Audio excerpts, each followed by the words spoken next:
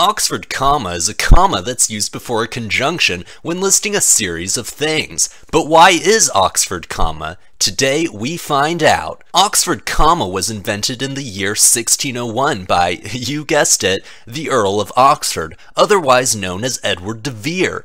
Earl of Oxford was writing plays around this time, using the pseudonym William Shakespeare. However, he wanted a way to prove his authorship, since a lot of people, such as Francis Bacon, Queen Elizabeth, and a Glover's son called William Shakespeare, were also claiming authorship.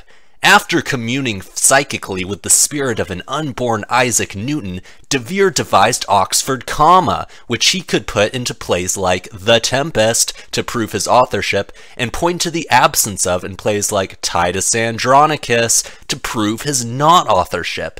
However, his assistant leaked this to the press, so guys like John Ford began using it in their plays in order to trick people into thinking their plays were also written by Shakespeare. Soon, just about everyone was using Oxford comma in an attempt to make their work seem more elevated and high-minded, but everything changed when the Puritans attacked. They were demanding an end to Oxford comma, seeing it as unnecessary flourish and therefore blasphemous against our Lord and Savior Jesus Christ. This dispute would result in the English Civil War, where Oxford comma supporting Charles I was beheaded by the Puritans. The Puritan leader Oliver Cromwell then went to the Birmingham plant where Oxford commas were produced and told them to shut it down.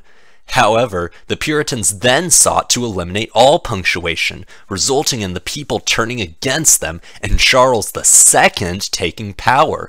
As part of his plan to reunite the country, Charles announced Oxford comma remained banned, and many thought that would be the end of it. However, in America, Oxford comma remained popular as intellectuals there wanted to show they were on par with those in Britannia. At first, the Britannians didn't pay any attention to this, but when George III tried to force the colonists to stop using the comma, an event called the Revolutionary War broke out, and the colonists refused to give up Oxford comma, even going so far as to use it in their Declaration of Independence, ensuring the Oxford comma would join the eagle, apple pie, and the Super Bowl as a symbol of American independence and freedom. Today, the only place that still uses Oxford comma outside of America is Oxford University, having its usage written into its charter for the next 7,000 years. Other former British territories like Canada maintained opposition to Oxford comma, while countries like Australia don't give a crap. Nowadays, Oxford comma is mainly used as a way for English programs to discover undesirables and eliminate them post-haste. And that's where we are today. Do you use Oxford comma, or do you oppose its usage and demand the death of all who do?